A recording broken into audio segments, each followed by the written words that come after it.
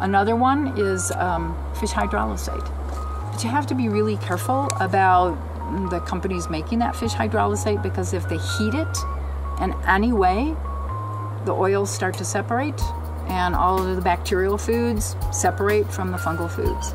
And of course then they're gonna skim off the oil, because that's where all the dollars are in that fish, is in the fish oil. Chondroitin from fish oil, $500 for an ounce. Yeah, can they make some money? So why would they lie to you and call this fish hydrolysate when they've actually taken the oils off? So gotta be careful.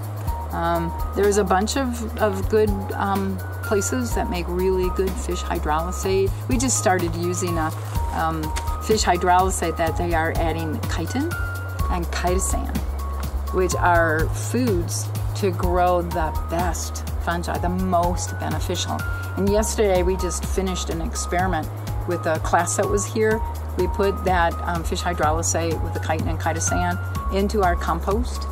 We used another amendment like that. We used a third amendment, all of which are supposed to grow your fungi really, really well.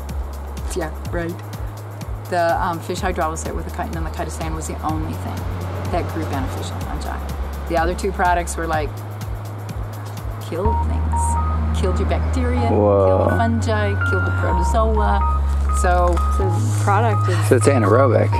It didn't drive anything anaerobic. Huh. Something in those other two products actually killed organisms in the compost. Oh, so it didn't starve them, right. Didn't feed them, that's for sure. Killed them instead.